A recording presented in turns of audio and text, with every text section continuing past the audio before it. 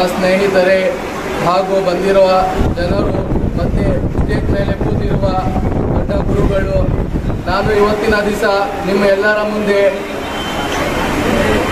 ನಮ್ಮ ಪ್ರವಾದಿಯಾದ ಜನಾಬೆ ಮೊಹಮ್ಮದ್ ರಸೂಲುಲ್ಲಾಹ್ ಸಲ್ಲಲ್ಲಾಹು ಅಲೈಹಿ ವಸಲ್ಲಂ ಅವರ ಬಗ್ಗೆ ಎರಡು ಮಾತನ್ನು ಹೇಳಕ್ಕೆ ಇಷ್ಟಪಡ್ತೀನಿ. ನಾನು ಮದ್ರಸೆಯಲ್ಲಿ ಓದ ಒಬ್ಬ ವ್ಯಕ್ತಿ, ಒಬ್ಬ ಸ್ಟೂಡೆಂಟ್ಸ್, ಹಾಗೂ ಕನ್ನಡದಲ್ಲಿ ಮಾತಾಡೋಕ್ಕೆ ನಮ್ಮ ಮುಖ್ಯ ಗುರುಗಳಾದ ಮೌಲಾನಾ ಮುಫ್ತಿ ಅಬ್ದುಲ್ ರಶೀದ್ ಸಾಬ್ ಅವರು ಕನ್ನಡದಲ್ಲೂ ಮಾತಾಡೋದಕ್ಕೆ ಅವಕಾಶ ಕೊಟ್ಟರು. ಕನ್ನಡದಲ್ಲೂ ಮಾತಾಡಬೇಕು, ಕರ್ನಾಟಕದಲ್ಲಿ ಕನ್ನಡನೂ ನಡೆಯುತ್ತದೆ. ನಾವು ಕನ್ನಡದಲ್ಲೂ ನಮ್ಮ ಹದೀಸ್ ತಾಲೀಮ್ ಮತ್ತು ಕುರಾನ್ ತಾಲೀಮ್ ಬೇರೆಯವ್ರಿಗೂ ಹೇಳಬೇಕು ಅಂತ ಹೇಳಿಕೊಟ್ಟು ಕನ್ನಡದಲ್ಲೂ ಹೇಳೋಕ್ಕೆ ಅವಕಾಶ ಮಾಡಿಕೊಟ್ರು. ಕರ್ನಾಟಕದಲ್ಲಿ ಇದ್ಮೇಲೆ ಕನ್ನಡನೂ ಮಾತಾಡಬೇಕು, ಎಲ್ಲ ಭಾಷೆಗಳನ್ನು ಮಾತಾಡಬೇಕು. ಅದಕ್ಕೆ ಕನ್ನಡದಲ್ಲಿ ನಾನು ಎರಡು ಮಾತನ್ನು ಹೇಳಕ್ಕೆ ಇಷ್ಟಪಡ್ತೀನಿ. ನಾವು ದಾರುಲ್ ರಶೀದಿಯಲ್ಲಿ ಓದಕ್ಕೆ ಶುರು ಮಾಡಿದಾಗ ಕನ್ನಡ ಬರ್ತಾ ಇರಲಿಲ್ಲ.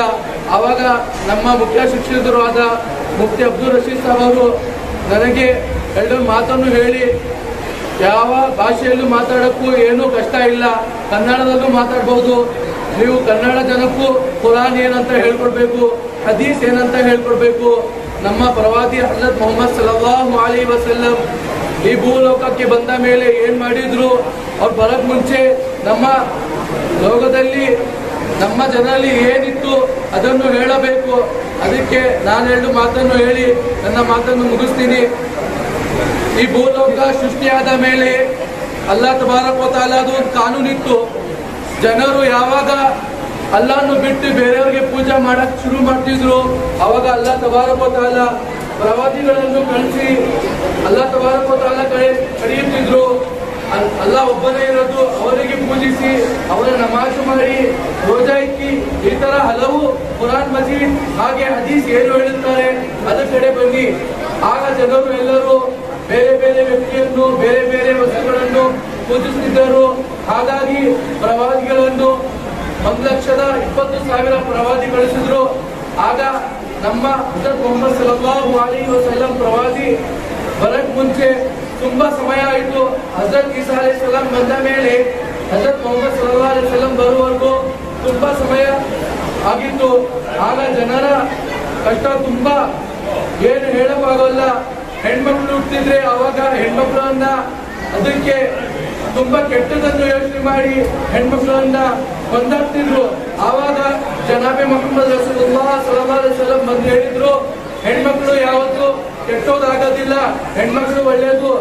ಈಗ ಈ ಸಮಯದಲ್ಲಿ ಬೇರೆ ಏನ್ ಹೇಳ್ತಾರೆ, ಹೆಣ್ಮಕ್ಳನ್ನು ಟೈಟ್ ಮಾಡ್ತಾರೆ ಮುಸಲ್ಮಾನರು, ಹಿಜಾಬ್ ಹಾಕೋಕೆ ಹೇಳ್ತಾರೆ. ಮುಸಲ್ಮಾನರಿಗೆ ಹೆಣ್ಮಕ್ಳಿಗೆ ಅವರಾದ ಒಂದು ಸ್ವಾತಂತ್ರ್ಯ ಇಲ್ಲ ಅಂತ ಹೇಳ್ತಾರೆ. ನಾನು ಹೇಳ್ತೀನಿ, ಮೊದಲೇ ಸ್ವಾತಂತ್ರ್ಯ ಕೊಟ್ಟ ನಮ್ಮ ಪ್ರವಾದಿ ಹಜರತ್ ಮೊಹಮ್ಮದ್ ಸಲ್ಲಲ್ಲಾಹು ಅಲೈಹಿ ವಸಲ್ಲಂ ಹೆಣ್ಮಕ್ಳನ್ನ ಹಕ್ಕನ್ನು ಕೊಟ್ರು.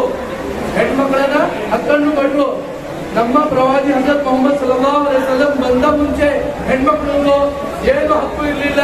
ಅವರ ಮೇಲೆ ದೌರ್ಜನ್ಯ ಆಗ್ತಿದ್ರು. ಅವರು ಹುಟ್ಟಿದ್ರೆ ಅವರಿಗೆ ಮಣ್ಣಲ್ಲೇ ಹೂತಾಕ್ಬಿಟ್ಟಿದ್ರು.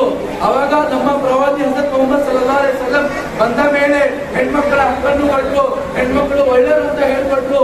ಈ ಕಾಲದಲ್ಲಿ ಈ ಸಮಯದಲ್ಲಿ ಹೇಳ್ತಾರೆ ಮುಸಲ್ಮಾನರು ಹೆಣ್ಮಕ್ಳನ್ನ ಅವರ ಹಕ್ಕನ್ನು ಕೊಡ್ತಾ ಇಲ್ಲ. ಮೊದಲೇ ಹಕ್ಕು ಕೊಟ್ಟಿದ್ರು ನಮ್ಮ ಪ್ರವಾದಿ ಹಜರತ್ ಮೊಹಮ್ಮದ್ ಸಲ್ಲಲ್ಲಾಹು ಅಲೈಹಿ ವಸಲ್ಲಂ ಆದರು. ಹೆಣ್ಮಕ್ಳು ಏನು, ಹೆಣ್ಮಕ್ಳು ನಮಗೋಸ್ಕರ ಇದ್ದಾರೆ, ನಾವು ಹೆಣ್ಮಕ್ಳಿಗೋಸ್ಕರ ಇದ್ದೀವಿ. ಹಿಜಾಬ್ ಹಾಕಕ್ಕೆ ಇಷ್ಟೇ ಕಾರಣ, ಏನನ್ನ ಒಳ್ಳೆ ವಸ್ತುಗಳನ್ನು ಒಳ್ಳೆ ವಸ್ತು ಜೋಪಾನವಾಗಿ ಒಳ್ಳೆ ಜಾಗ ಇಟ್ಟುತ್ತಾರೆ. ಈಗ ಚಿನ್ನದ ಬಂಗಾರ ಇಟ್ಕೊಳ್ಳಿ, ಬಂಗಾರವನ್ನು ಹಂಗೆ ಬಿಸಾಕಲ್ಲ, ಬಂಗಾರವನ್ನು ಬೀರುದಲ್ಲಿ ಅದನ್ನು ಚೆನ್ನಾಗಿ ಪ್ಯಾಕ್ ಮಾಡಿ ಬೀರುದಲ್ಲಿ ಹಾಕಿ ಒಳಗಡೆ ಇರೋ ಇನ್ನೊಂದು ಲಾಕಲ್ಲಿ ಇಡ್ತೀವಿ. ಇದೇ ತರ ಹೆಣ್ಮಕ್ಳು ಒಂದು ವಜ್ರದ ಉತ್ತರ ಹೇಳ್ತಾರೆ, ಅದಕ್ಕೆ ಹೆಣ್ಮಕ್ಳಿಗೆ ಹಿಜಾಬ್ ಮಕ್ಕಳು ಹೇಳ್ತಾರೆ, ತನ್ನನ್ನ ಮೈಯನ್ನ ಮುಚ್ಚಿಕೊಂಡು ಕೇಳ್ತಾರೆ.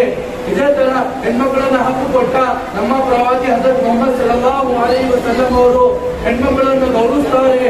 ಹಾಗೆ ನಾವು ಮುಸ್ಲಿಂ ಆದ ನಾವು ಎಲ್ಲರೂ ಹೆಣ್ಮಕ್ಳನ್ನ ಗೌರವಿಸ್ತೀವಿ, ಅವರ ಹಕ್ಕನ್ನು ಅವರಿಗೆ ಕೊಡ್ತೀವಿ. ಇದೇ ತರ ನಾನು ಈ ಮಾತನ್ನು ಹೇಳಿ ನನ್ನ ಮಾತನ್ನು ಮುಗಿಸ್ತೀನಿ. ಅಸ್ಸಲಾಮು ಅಲೈಕುಂ ವರಹ್ಮತುಲ್ಲಾಹಿ ವಬರಕಾತುಹು.